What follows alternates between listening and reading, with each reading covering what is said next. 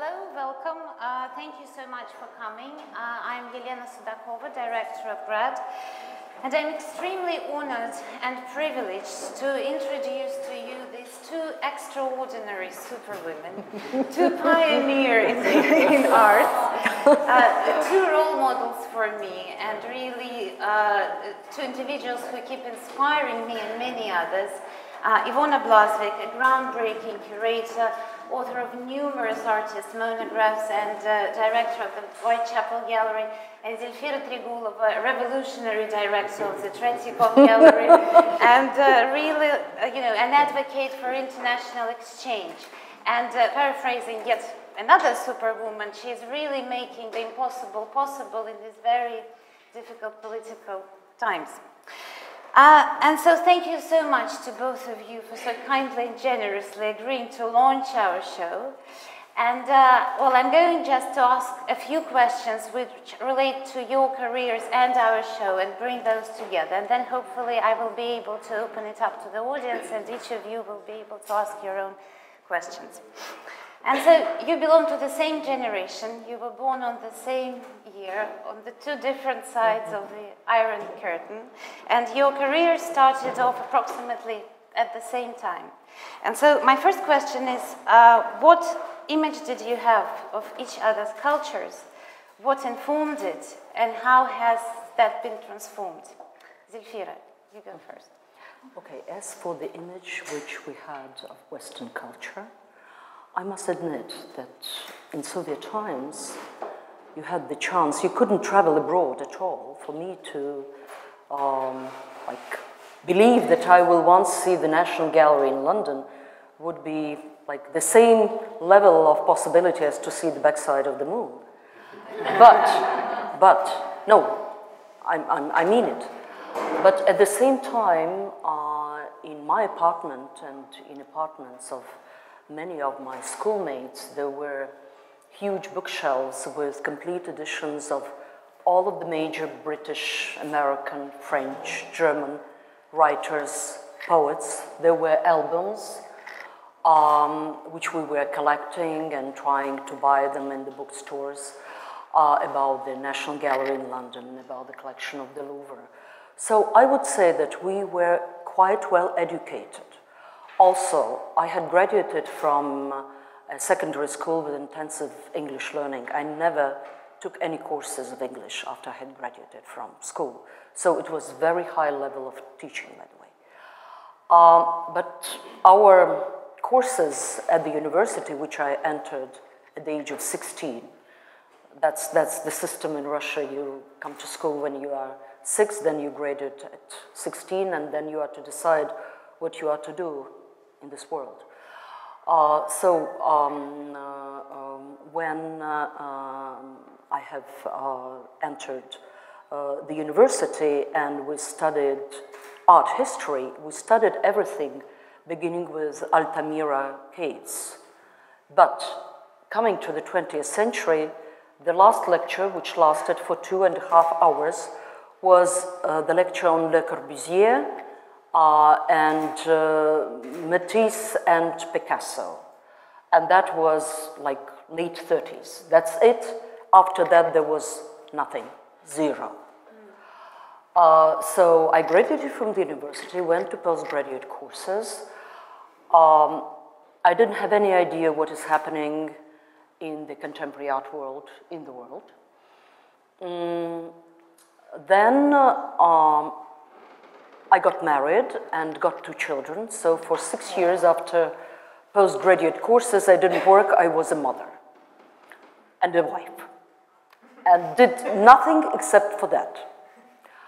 Reading books, of course, at the time when it was possible, when I was not nursing my children or walking them, because being a typical Soviet wife and having a typical Soviet husband, I was to do everything. And then I started working, and it happened so that I came to an institution which was in a kind of an executive organ of the Ministry of Culture of then the Soviet Union. It was late 80s, and Perestroika just had started. And one of the first projects which I started to work on, being its general coordinator, was exhibition The Great Utopia for the Guggenheim Museum. It was shown in Frankfurt at Schönkunsthalle and at the Stedelijk, and finally, without Western loans, in Moscow at the Tretyakov Gallery.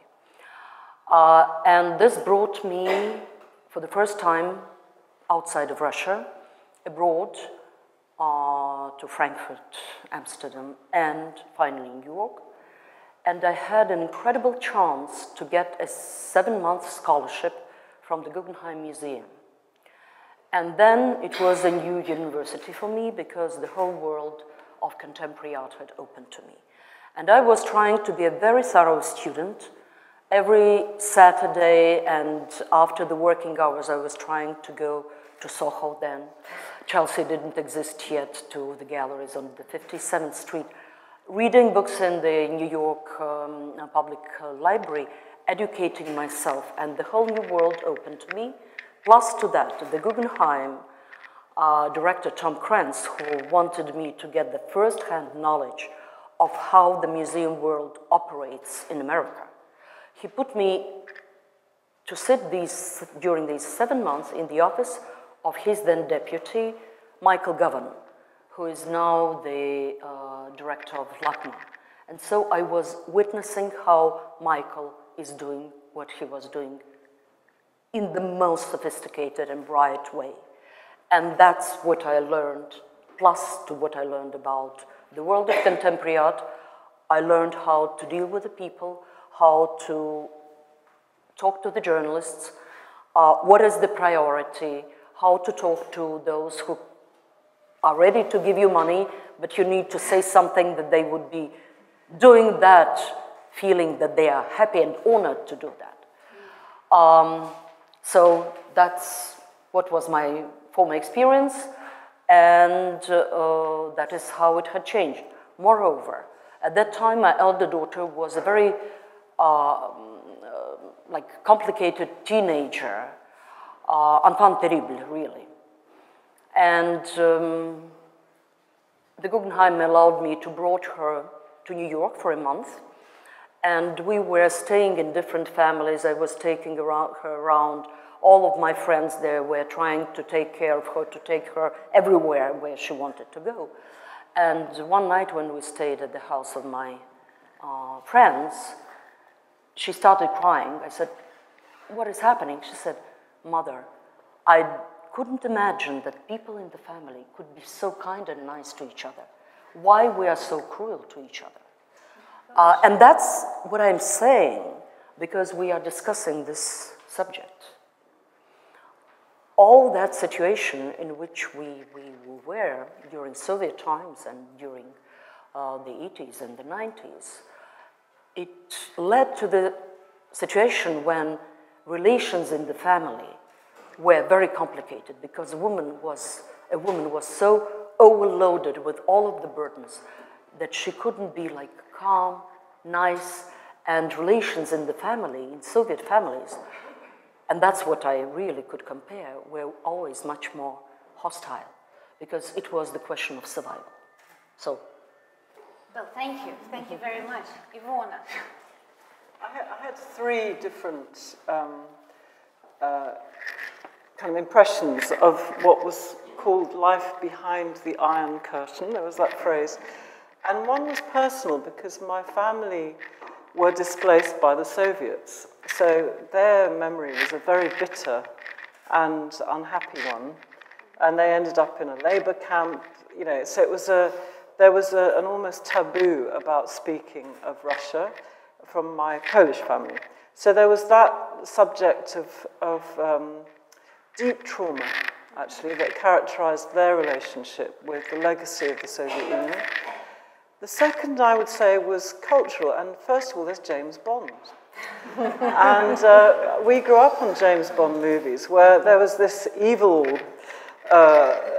organization called Thrush, which was located in Moscow. And Moscow was a mysterious snow-covered place where there were many spies and plotting military and so forth. So that was one, another one.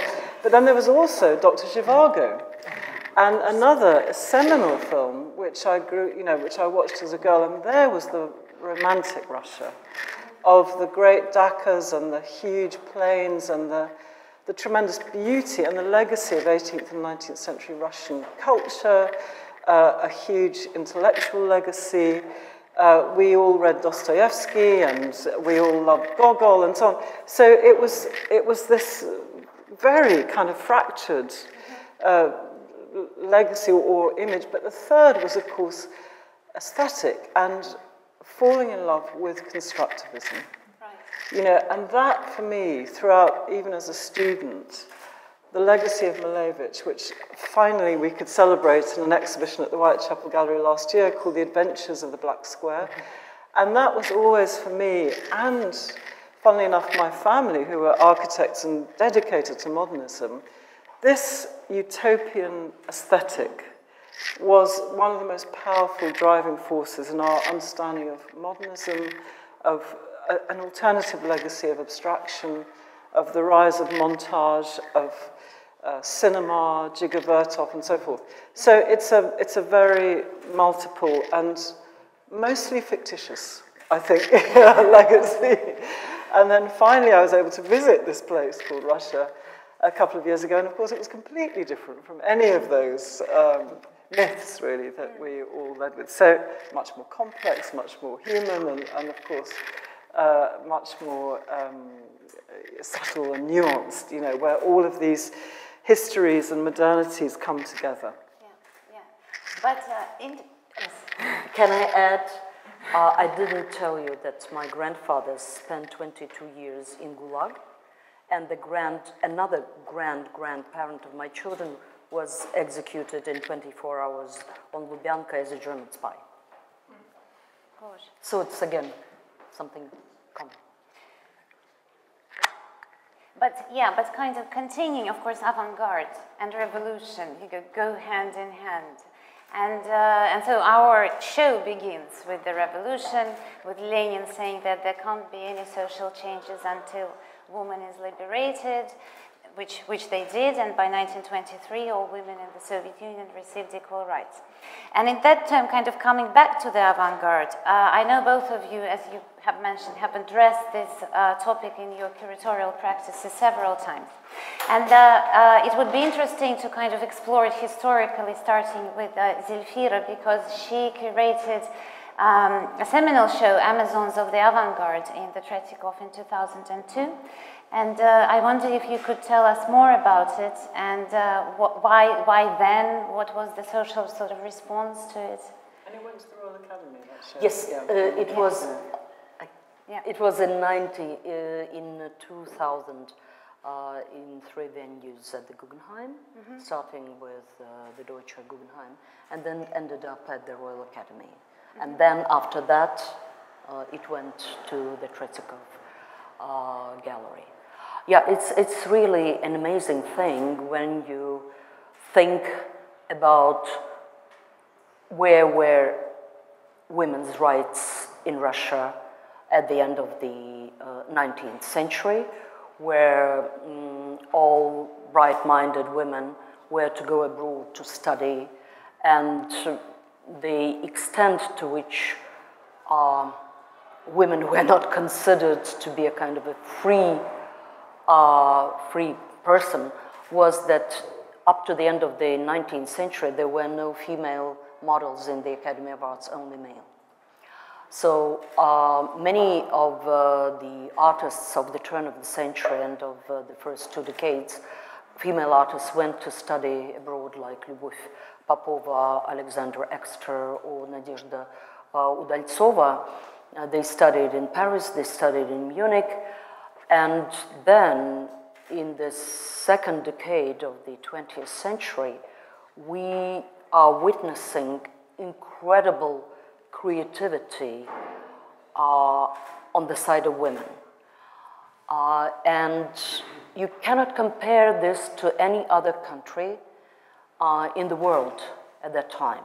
It was phenomenal, and we can see also the works of some women artists here done later in the 20s and the 30s. And we wanted to explore that and to show that what they had suggested as creative ideas, how they embodied these ideas, was no less strong than what their male partners. By the way, each of these 6 incredible women had their male partners who were artists too. So how creative these women were and to which heights of creative expression they had reached. But the starting point for this exhibition was a very funny one. We were going during the Great Utopia with my friend around New York, and we saw at the Guggenheim Soho a poster, "Tom Cranz, you are not exhibiting women." And we looked at each other and said, oh, okay, it's a great idea. We should suggest it to him. And we can realize what we wanted to do with showing these women artists, and he can get all of the pluses for showing women artists. But to us, this was a strange idea, though. So this was Guerrilla Girls, was it? Yeah, absolutely, absolutely, absolutely. But the idea seemed to us strange, to show somebody because of the sex, and to show that women, like, could be artists too. Again, with so many strong women artists in the 20th century, in post-revolutionary Russia, the idea that that is a kind of a wonder didn't occur to us. Yeah, but Goncharova was the first. Yes, and plus to that, yeah, with Goncharova. Yeah, in 1913, she was the first out of all the avant-garde artists who had her own personal show with 800 paintings on display. So that's an interesting sort of notion. And at the same time, she was a partner of Mikhail Larionov, no less gifted and talented artist. But it's a permanent discussion, who is stronger, she or Larionov, or Rodchenko and Stepanov, or Khrushchev or Rozanova. But anyhow, the idea seemed strange to us, but we thought it's a good point to do what we wanted to do. Okay, and readdressing this question, but in a different way, in avant-garde as a sort of social upheaval, and we of course know that the institutional and cultural contexts, are very different here in the UK, and for many reasons, but partly because of the second and third wave of feminism, which never had that impact in the post-Soviet society. And what I'm interested really is in your recent statement, feminism is cool once again, and you were quoted saying that in the Financial Times, and the attention that the female artists are now receiving. And so I wonder where do you stand in this? There is this debate about the quota approach to the representation of the female artists, and so it's interesting to know your views on that. Well, I think it's a consciousness-raising device, because quite often it's something unconscious when people are, putting together group exhibitions, or when they're planning their program, or the way they hire their staff, the way they construct their boards, all of these things. There is, in this society anyway, an assumption that men come first somehow, and it's often unconscious, and it's when you have to stop and think, hang on a minute, why isn't it 50-50? It's then that you think, actually, yes, we've let one gender dominate, because they always have. So they become, it's a self-fulfilling prophecy. If it's always the same person, then institutions will replicate that, in my experience.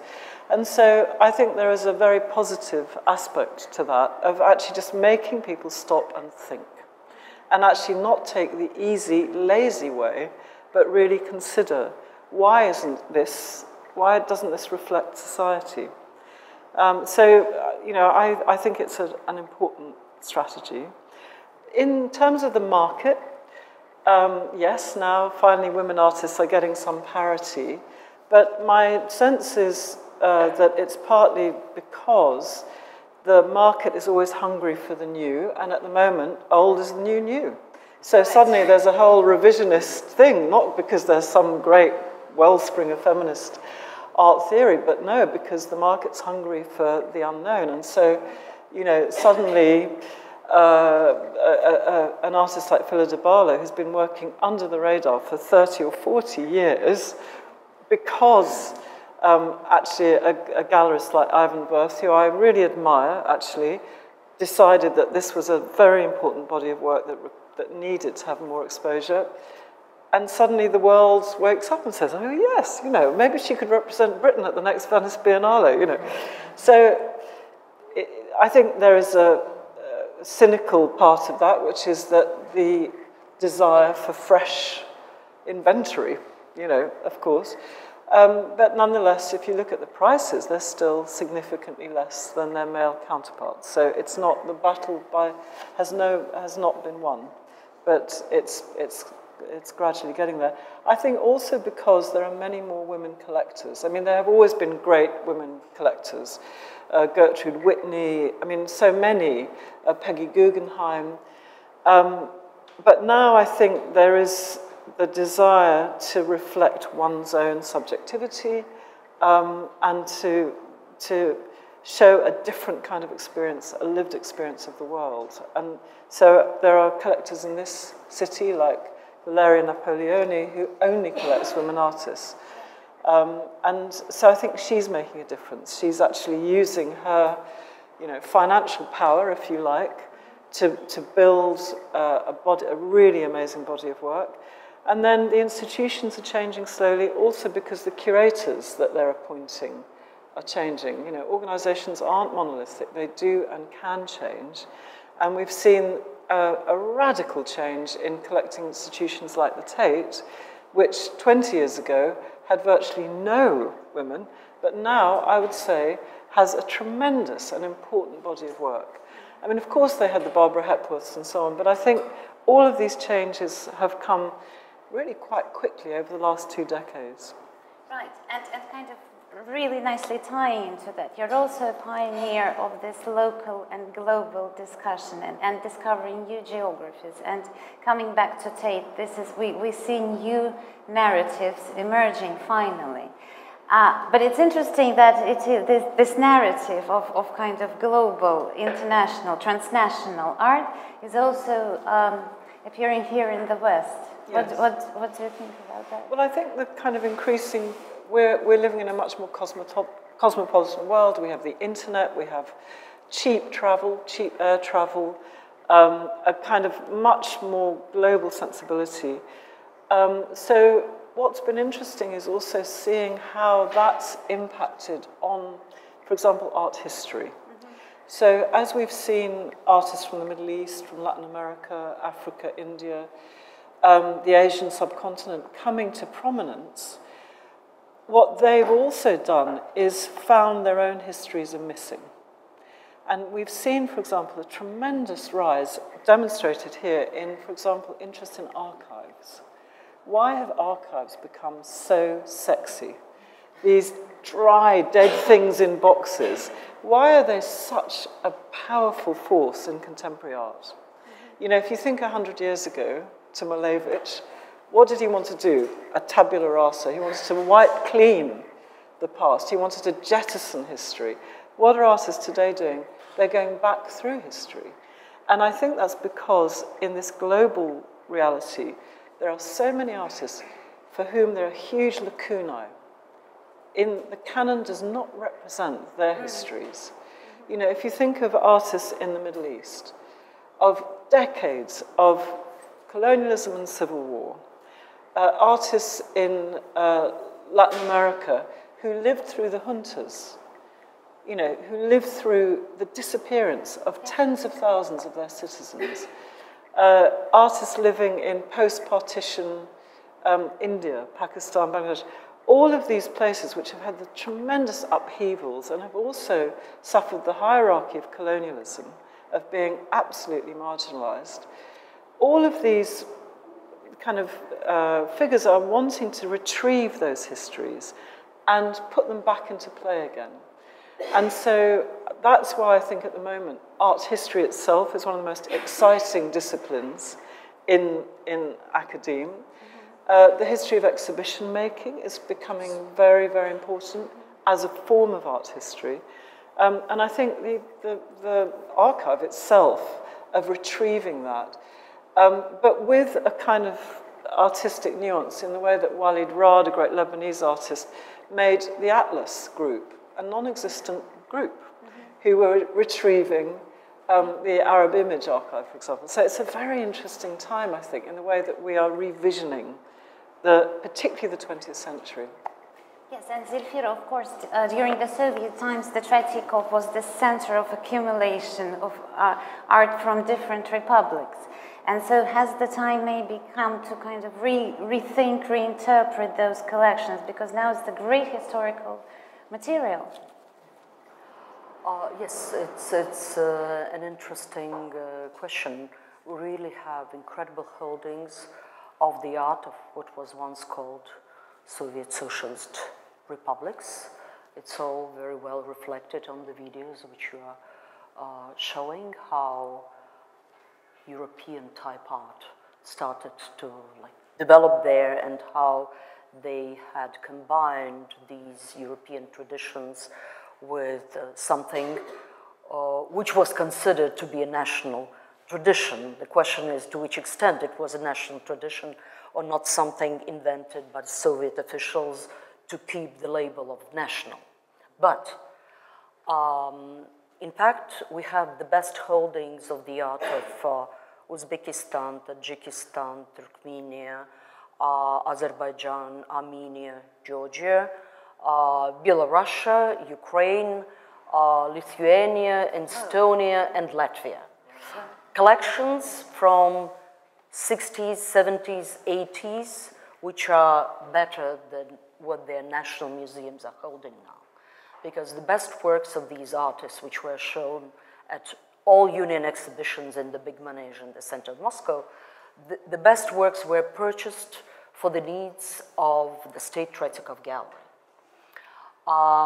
We are planning in 2022 to do an exhibition under the title Союз нерушимый Республик Свободных. I can't translate, that's the first line in the Soviet hymn. The unbreakable union of free republics. But it doesn't sound really poetic, but that's a literal translation. Showing these national schools, and we already started this process with an exhibition which is due to open in the fall, showing the art of Azerbaijan. And I think with these exhibitions and with presenting this art, we will get back to this discussion about national and we would say global. At that time it was Soviet, but national specific, and how it was reshaped during the overall rule of Soviet official ideological system. Mm-hmm. And I think this could bring very interesting results. There was a great show, if I might just add, at Calvert 22, which was looking at the impact of Soviet cinema in Africa. Mm-hmm. And I thought that was absolutely revelatory, that many young communists in Africa in the post-colonial period looked to Soviet Russia as a way of creating a new cinematic aesthetic. And there was a huge exchange between, Moscow, Mozambique, all sorts of different groups who, many people went and studied in Moscow. Mm-hmm. And I think that's another kind of untold story, which is how this kind of cultural exchange happened outside of any Cold War divisions, and that the legacy of someone like Dziga Vertov then lived on in independent African cinema. Mm-hmm. So I think there's a lot of very interesting research around that. Absolutely. Also, it's the question of China. For example, the beginning of the traditional oil painting in China is 1949 with Soviet teachers who came there. So, and it's very interesting how they were mixing these Soviet traditions with some meticulous métier and what came out of that. Okay, well, our next stop is education, because yes, there was, and we reflect on that during in the show, this sort of illiteracy liquidation, because in 1913 there were only 14% of literate people in Russia, while by 1930 it was almost 100% literate. So that the education played a huge role. And in this respect, I want to ask both of you about art education in your cultures. And I will start with Zelfira. And about contemporary art education, that is what interests me most. You mean today or about education in contemporary today, art? What's the education in contemporary art in Russia today? What it was like 30 or 40 years ago, I already have told. Yeah. And you could get information or images of the great artists of the second half of the 20th century only in the books entitled Soviet Ideology Against Bourgeois Art, or something like that. It's a rather complicated issue, because when I'm talking to my colleagues from the West, they are trying to bring old art to contemporary conception in order to vivify the interest in the old art. In Russia, it's totally different. I can give you the figures. Our museum presents its collection in two buildings. One is the old classical building of the early 20th century, with collections from 11th to the early 20th. And the attendance was, before I came, 1,100,000 visitors a year. Another huge building is the installation of the 20th century art with the black square composition number 7 by Kandinsky, greatest works by all of these women artists, Malevich and Kandinsky and Rodchenko. So the attendance when I came for 2014 was 296,000. More than 3 times less. And that is showing how people are conceiving or understanding art in our country. I think these are really dramatic figures. We try to do everything what is possible during these 15 months to bring attention of our people and our audience to the history of the 20th century art in its most radical avant-garde face, and to show contemporary art, because there we are showing the art up to the beginning of the 21st century, showing men and women, not because they're men and women, or women and that we are to proportion them, depending on their input. And these efforts resulted, by the way, in more than doubling the attendance of that building within 1 year, and now we are again raising the attendance figures. But it's very hard to get people there because they don't understand contemporary art. They need some introduction to it. They need to be helped. And that's a problem because we are not used to interpret contemporary art in the museum world.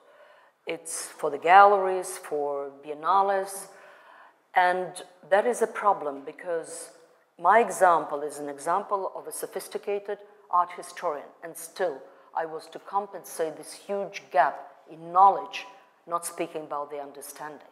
So what we are trying to do now is to do kind of complex programs with special events, trying to bring young people to get them accustomed to this contemporary aesthetics, which sometimes looks for them cool, and then through that getting them deeper into the essence of what is happening today, or what was happening in the art of the Russian avant-garde.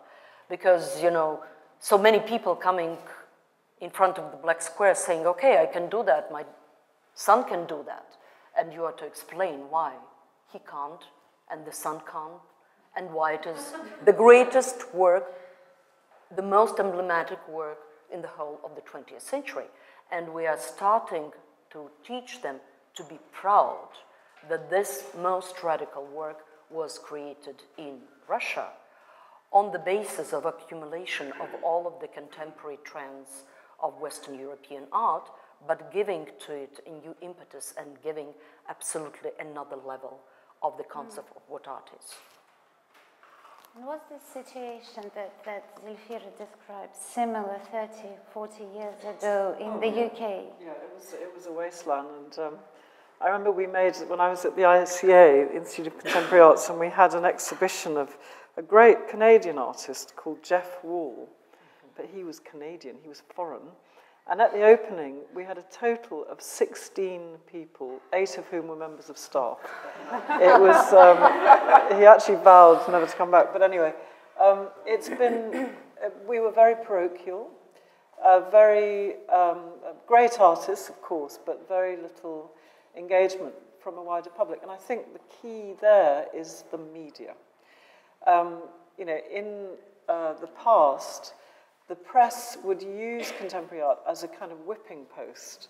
Some of the most extraordinary headlines have been published on everything from Mary Kelly, the dirty nappy scandal, Carl Andre, the brick scandal, to Damien Hirst and Tracy Emin, the unmade bed scandal, the pickled shark scandal, and so on and so on. But I think there were 3 big shifts, tectonic plates. One is the Turner Prize. And I think we're a betting nation. You know, we like to take a gamble. And even though it's a horrible process for artists to be in this ridiculous race, I don't know if everybody here knows, but you know you can bet on the Turner Prize. You can take odds in William Hill betting shop every year. And the Brits love a bet. So it was quite striking that there would always be shock horror, Rachel Whiteread, cast building, is this art, you know. But it changed, and I was there at Tate when Tracy Emin displayed her unmade bed, shock horror. And the BBC were filming outside as people came through to look at this crazy installation. And as you know, there were 3 other artists on display. So the BBC jumped on people coming out saying, what do you think of that? Expecting them to say, rubbish, it's all a con, you know. But no, not one person came out of that unmoved. It was amazing. And I watched 15 very, very arsey school kids going in, cool as you like. All they wanted to do was go outside and smoke. And they were frog-marched into that installation by their art teacher, and they did not want to leave. It absolutely spoke to them, you know. So at that point, I think the press suddenly understood that they couldn't play to public prejudice anymore because the public had shifted. And they were going into the Turner Prize and thinking, not is it art, but which one would I vote for? It was about that choice of which of the 4 would I bet on, in a way. So there was that. And also Channel 4 filmed it. So it was on a nationwide media, and it was one of the water cooler tests.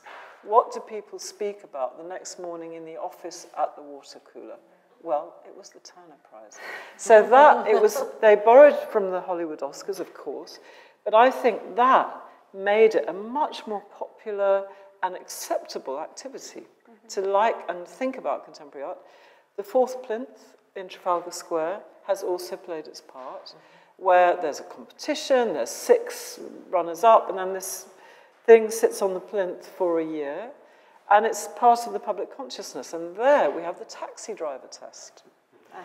And when cab drivers start talking about contemporary art, then you really know you've made a difference. And then, of course, Tate Modern. And that has been the biggest impact of all. And I think, again, it's it's about spectacle, and I know many of my peers in the contemporary art world are very suspicious of that. But I'm thinking, you know, if it engages a public, actually, that's the first step, is to embrace the public. The actual proportions of the turbine hall, it's so vast. And the dynamic of going down into it, it kind of almost forces you to run, to accelerate as you enter the space. It's irresistible, and it's free. You know, so that, unlike all our European counterparts or our American counterparts, where you have to pay, and in MoMA it's $25, it's free. It's amazing. And so I think those three things have shifted public awareness, perception, and now it's the most popular activity after shopping. You know, it's rivaling, what's that terrible place, Westfield, you know. It's now the second most popular activity, and it certainly has outstripped football by a long shot. There was a big survey made. Many more people go to museums than go to football matches. So that, in Britain, is a revolution, really. Yeah, yes. So I think it's a wonderful moment for contemporary art. And as everybody says, you know, these museums are secular cathedrals. They're places where people can meet. They're places where people come to pick people up. You know, it's irresistible, these spaces. So I think it's these combination of factors, actually. I agree with you absolutely about the place museums are taking right now. But as for the media, I would say that if there is a choice to write about a retrospective of a famous 19th century artist at the Tretyakov, or about the contemporary exhibition in a gallery, it would be the essay on the exhibition of a contemporary artist in a gallery in Russian media. Oh, really? Yeah, that's well, it's vice versa. It's things vice are versa. gradually changing. But as for the free entrance, it's really a mighty vehicle. And that's how we raise the figures also at this new building presenting the 20th century collection. We just introduced 1 day free, and the attendance during that day is 10 times higher than on a regular day. Okay, well, and then to finish off, just, you know, talking about the double burden, which we're exploring in the woman's double burden, work and home. And that comes, of course, that comes from the subtitle of this Dyneka's post, you know, to work, build, and do not whine. So, what do you think of this double burden of the woman's life today? Zelfira, is it relevant? Has that question been resolved? As they said in the 1930s, it has been resolved.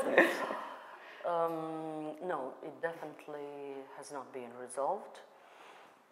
If we are speaking about women who reached some kind of a status or a peak of their career, of course in Russia they can afford a babysitter, they can afford a woman who is cleaning the apartment, who is cooking for them and for the husband, because Russian husbands are accustomed while they are coming home from the office to have borscht on the table, or something cooked freshly, by the way, not something left from yesterday.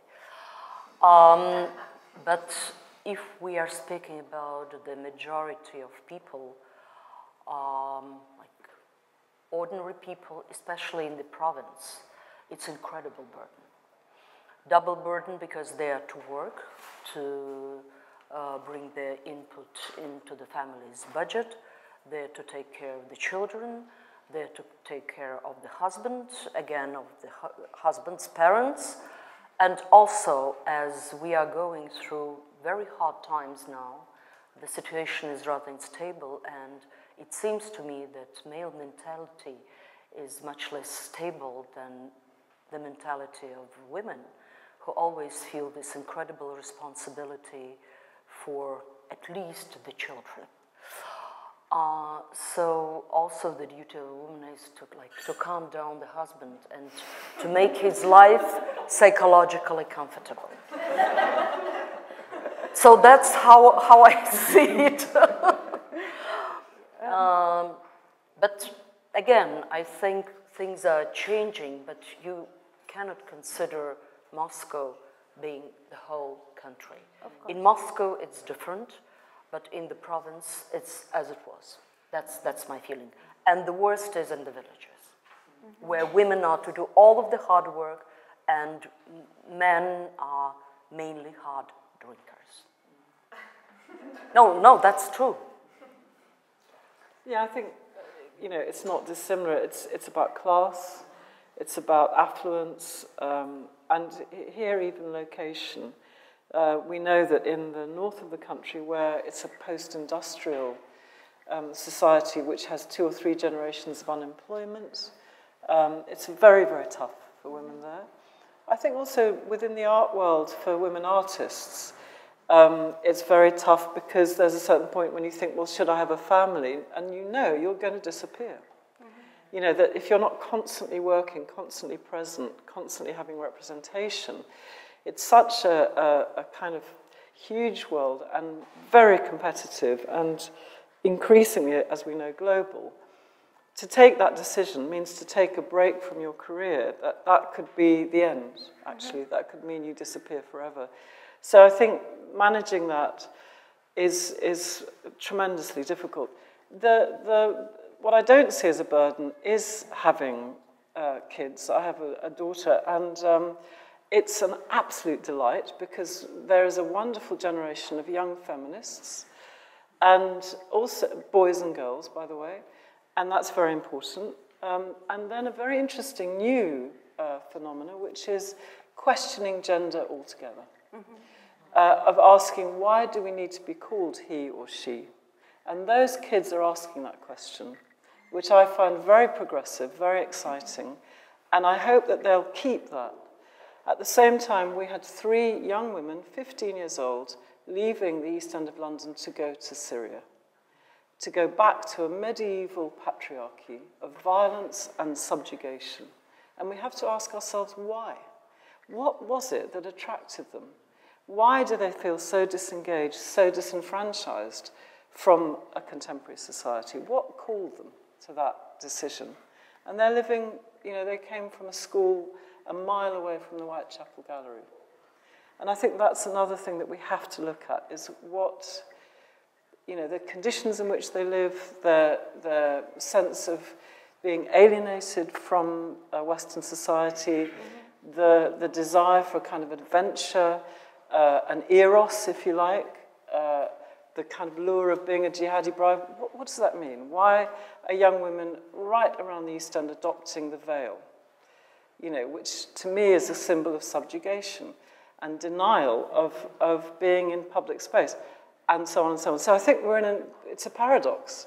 We're seeing both tremendous progress, tremendous liberalization, and then this kind of weird, backwards-looking medievalism embraced in the same society. It's a paradox. Great, thank you. Thank you very much. Do you have any questions? Let's open it up to the audience.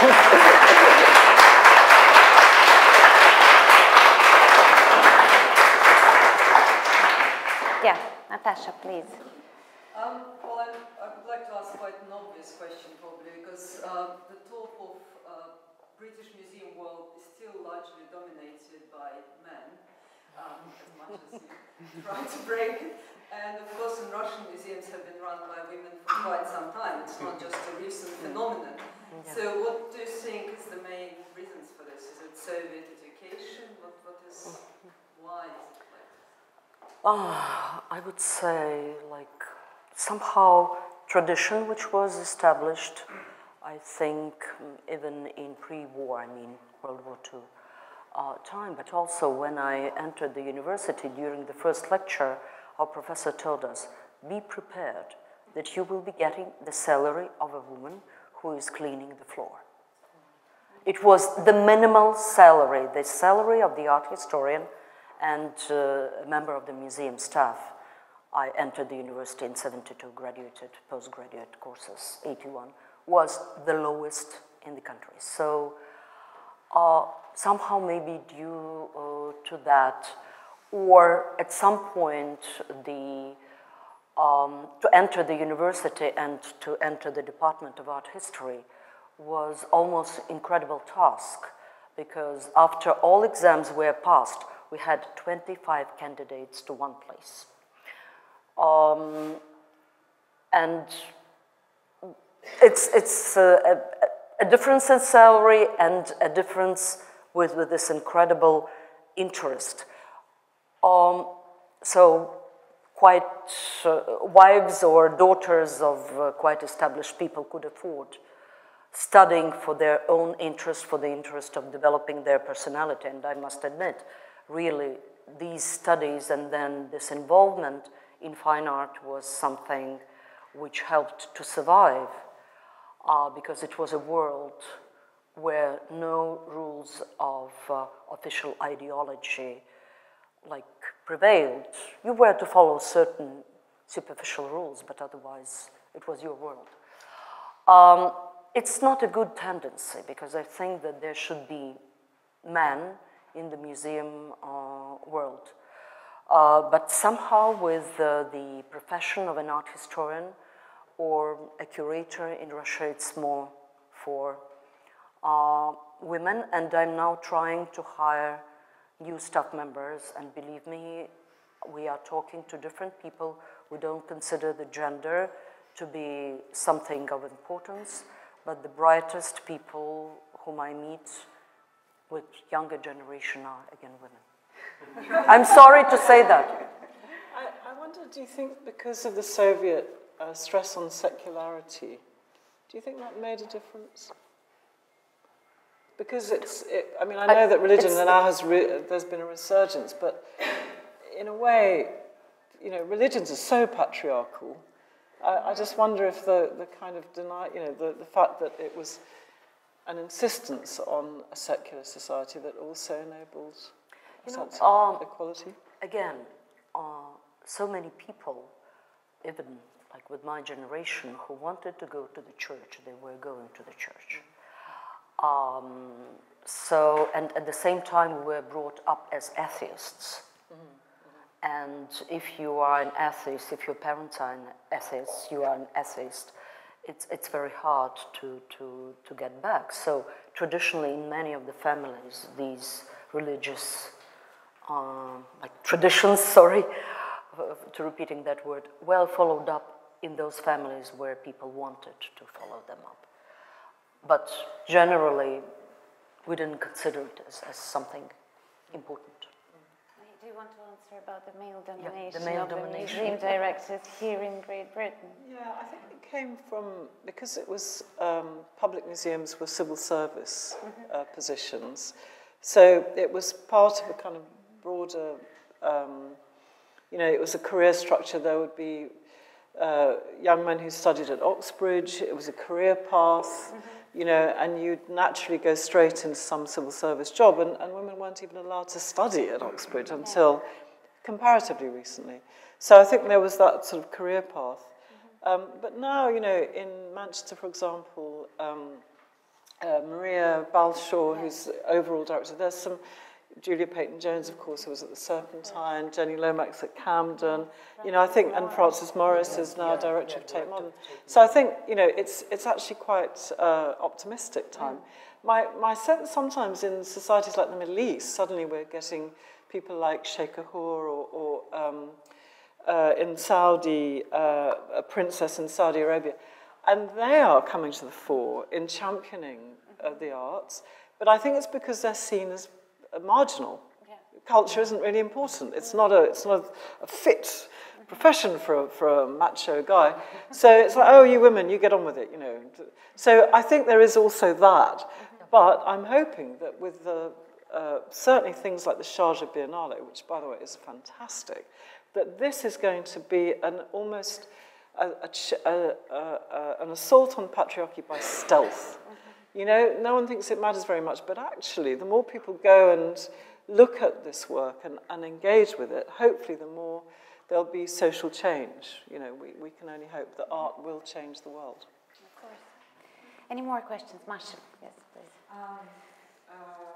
As you both representative from the gallery, so I'm interested in where you both stand in the kind of gender-focused exhibitions. Because now here, it was all go through, there was a lot of exhibitions happening like that,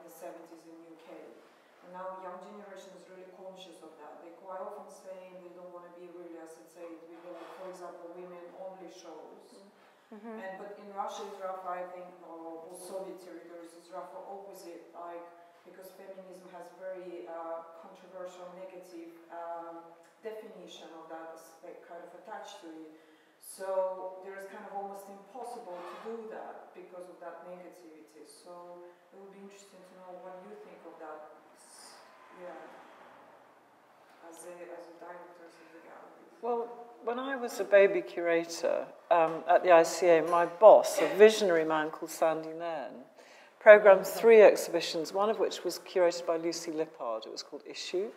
Another one was called About Time, and it was about performance. And the third was about women's images of men. And what those 3 exhibitions demonstrated was that by virtue of being excluded, that all the artists in those all 3 all-women shows had created a new avant-garde. If they'd been relegated from the world of painting and sculpture, the canons. So what did they do? They used performance, moving image work, photography. They created a new avant-garde, and it was by virtue of their gender they'd been excluded. So actually there is a logic to that, which is if you're looking at great avant-gardes, feminism is one of them, one of the most important in the late 20th century. So I think there's that. The second thing is that there is a relation with lived experience. I don't think there is such a thing as, women's art, but there is a certain experience of life, and that will be reflected in modes of representation. And thirdly, you can't be what you can't see. And I think there's a responsibility to show young women from all over the world, you can be an artist, you can be a museum director. This is what it looks like. This is the ambition that you can pursue. So for me, for those reasons, I think they still have merit. Of course, some people don't want to be, ghettoized, but I sense that that's actually changing. There was a similar ethos around black and Asian artists in the 80s and 90s when the whole debate around identity politics was taking place. And some people felt very uncomfortable being kind of corralled or ghettoized into exhibitions which only showed, say, black artists. But again, if you were from an Afro-Caribbean background, you came with a freight of history, of arrival, of otherness, of all of these experiences, and they were reflected in the work. So again, these have been very important watershed moments, I think, in raising consciousness about lost voices or suppressed or hidden spheres of creativity. Speaking about the Tretyakov Gallery, the Amazons of the Avant-Garde was like the only show which I did to follow this tendency that women artists are not being shown enough, so let's show them. Maybe it's time to show the Amazons of the avant-garde 21st century. Again, we are showing them. It doesn't matter. Like, for example, we just had finished the show of contemporary artist Irina Zatulovskaya. She's a female. Next year, we are doing a huge retrospective of Zinaida Serebrikova, who is the artist from the Silver Age time, and then she immigrated and worked in Paris. But we are doing her exhibition because she's a very interesting artist and not because she's a woman. If she would be a man, we would show her. And I'm having some difficulties in trying to convince my colleagues. Like, as part of our museum, apart from these 2 huge buildings, we are having 5 smaller museums, which are artists' houses. So we have a studio museum of Anna Golubkina, whose name I had mentioned, a pupil of Auguste Rodin, incredibly gifted sculptor who had devoted the whole of her life to the art. And I was trying to tell to my staff members, you should exploit that she's a woman sculptor. We have 2 other great women sculptors. The sculptor Vera Mukhin is just behind me, and plus Sara Lebedeva. You should exploit this idea. And they're asking, and why? Because they are women, and what's about it? So it's a little bit different in Russia, and we are building our exhibition plans depending on what we consider important to show at the present moment, but frankly not considering the gender of the artist or the artists. Yes, fine. What do you think the Soviet cultural period really tells us about the woman's question today, or anything that you think might be relevant? Because it's interesting to hear when you talk about, people don't concern themselves so much with the gender of the artist, whereas here there is so much emphasis on it. So obviously the experiences have been quite different for 70 years. To both. Yeah, still I would like add to what I said. I totally agree with you that there are some issues which only female artists can expose, show, and talk about in their art, and these are very important issues. So because of that, it might be really important to concentrate on this expression of something which women artists are exposing and showing and thinking about and are being concerned. But again, the main thing is what the artist had accomplished, being male or female. So, if I had answered it. I mean, I think, in so many revolutionary societies, the problem is the revolution is too fast.